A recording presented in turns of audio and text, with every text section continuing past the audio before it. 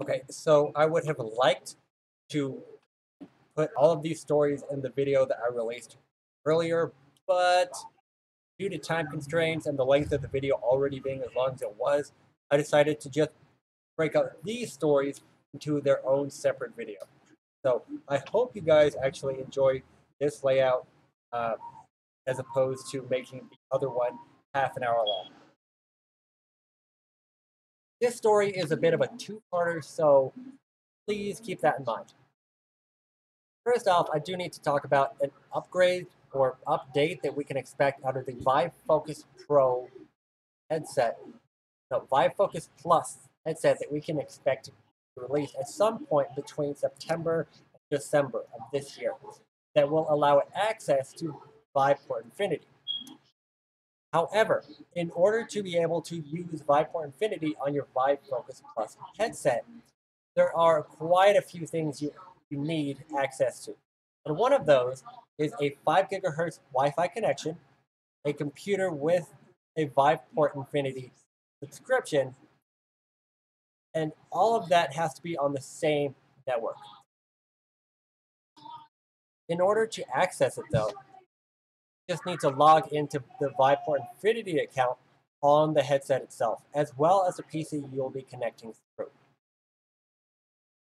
And on top of that, you need to choose the stream option on the headset's main menu, bring up all of the PC VivePort apps that you have available on the computer. As I'm sure you're very well aware by now, because VivePort Infinity is available to all major PC headsets at this point, there are over 2,000 virtual reality applications for PC and mobile devices so far. So do not hesitate to access that subscription however you choose to, whether it's through the Oculus headsets, the Valve Index, or the HTC Vive headset. Okay, in addition to all that streaming beautifulness that you can expect out of the HTC Vive Focus Plus headset, one of the major things that is going to help us stream virtual reality, like as in not downloading the games at all onto our physical machines, is going to be Wi-Fi Generation 6. So instead of using 5G mobile networks, you'll be able to use in-home Wi-Fi. However, while the power capability of Wi-Fi 6 is immense, 11 times faster than current average American internet speed, 165 megabytes per second as opposed to 15. All that sounds amazing, right? But the biggest caveat there is going to be how our ISP is going to be capable of doing this. Short answer is they can't. It's going to take a lot more, what's the word? Infrastructure framework. It's going to require an improvement in the infrastructure framework that many ISPs rely on. That being said, internet of these speeds is not going to be sufficiently possible for a few years. So I know I probably got your hopes up there, but do keep an eye out. I guess it'll be a little while, just like we would have the 5G mobile networks are that way. But hopefully we can actually do it at some point because I want to be able to play my friggin' games. So something else we kind of have to talk about, but at the same time, not really, is that Sony is, as you could probably guess, gaining market share in the low-end virtual reality market.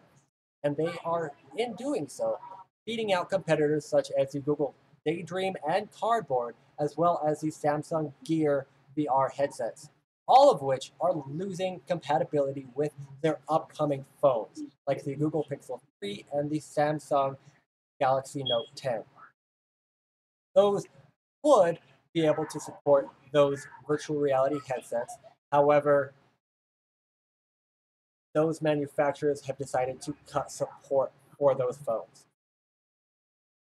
And on top of that, we already know that Sony is planning on moving forward into the medium range market by making a second generation VR headset, which we can likely expect around 2021, maybe 22, as they are currently working on designs for it.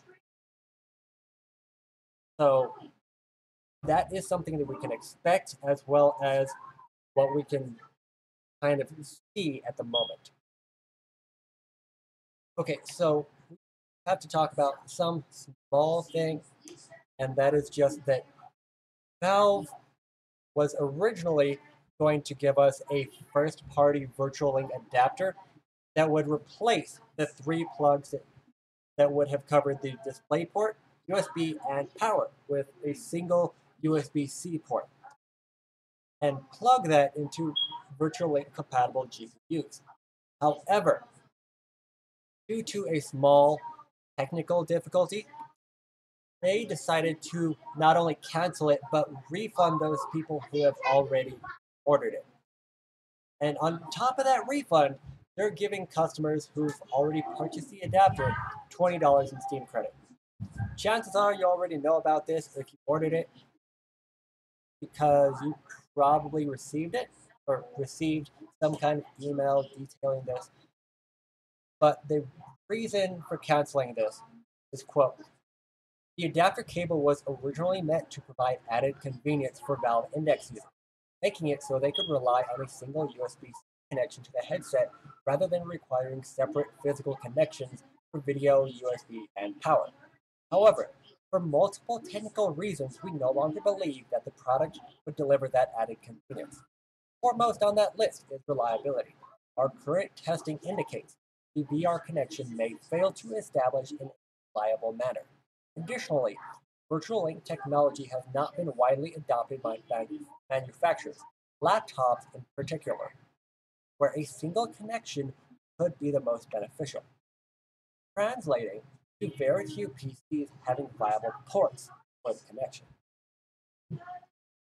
In it, they weren't clear if the reliability issue was due to their own adapter design or relating to the protocol. And no matter the case, they felt that it wasn't worth fixing the issues to get it out the door because of the adoption of VirtualLink laptops, where the ability to support would be beneficial.